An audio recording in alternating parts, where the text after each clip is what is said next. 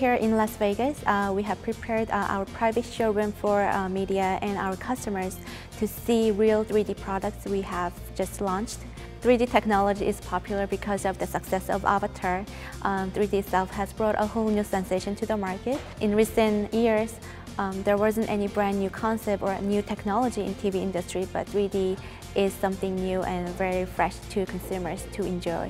FPR technology is Film Patterned Retarder technology. This is brand new concept of 3D next generation technology. So the way it works is that we attach this special film on top of the panel. Odd line images go into the left eye, and even line images go into right eye simultaneously. So that's how viewers perceive the 3D images. Compared to shutter glass technology, the biggest advantage of this technology is the glasses for consumers. These shutter glasses are very heavy, bulky, very expensive too. But FPR type, it uses very light, stylish glasses, and their weights are very light. It's only 18 grams, about 2 to 3 times lighter than shutter glasses. And also, people who are wearing glasses can use these clip-type glasses on top of their glasses. They don't have any circuit boards or a battery, which are all like hazardous substances to human body.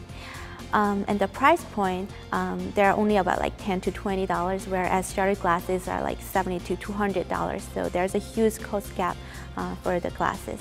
And they are also compatible. You can bring them to movie theaters, and you can bring them to your friends or neighbor's house where they have any type of FPR brand TVs.